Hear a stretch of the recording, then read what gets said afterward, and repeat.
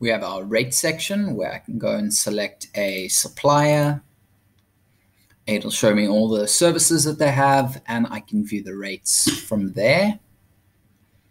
So now I have my different date ranges, ranging all the way back to 2015. So I can go and select the date range. We have different price codes for them, whether it be a standard tour operator rate or our DI, direct to the public. Here we've got a rate name showing that it's closed for renovation, and then we can go and actually view the rates, the cost per group, cost and sell. We can go and show just the room costs if we rather. We've got our taxes and our vouchers and our stay rules, stay 3, pay 2, for instance. Then our packages, those are very, very similar to the way that we set up our bookings. So we can go and save a package, and this is just kind of a template that we've created so we can use it down the line. So I can go and view that package. It's going to look pretty much the same as a booking, all the same kind of services. There we go, 22-day package. So in order to use this, I would then just go to my trip builder. I would go say my bookings, create, and then instead of creating a new, I would create a booking from a package. And then that would use this sort of template.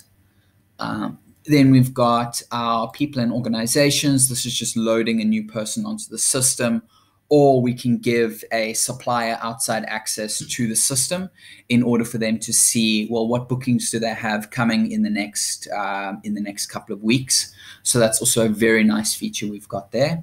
And then we've got system, that's all the maintenance and back end. I just wanted to go over the supplier portal quickly. So this is where we will create new and maintain existing suppliers. We'll upload photos, our contract with them. So that's quite a nice feature that we've got there. We can actually keep track of all of our relevant contracts that we've got with the different suppliers all directly in the system over here. And that would be under our documents tab. We'd go and upload that over there. Whether it be documents or just an email saying, yeah, sure, keep the 2019 rates for 2020 or whatever the case is there. We can go and link amenities. These show up the little icons on the trip builder. And then they also show it on our DocBuilder, which is another important feature. So once we've built our whole package or our booking, then we would go and let's just open up one of these that I've got over here. Let's see. Okay, so it's just 2 services. Oh, maybe that's a bad example. Let's see, explore life maybe. Then I can go and say open in DocBuilder. Okay, it's also 3 services. Let's go and say open in DocBuilder. And this is our document production system. So this is where we'll create a quote, we'll create an itinerary, and it shows all of our colorful information.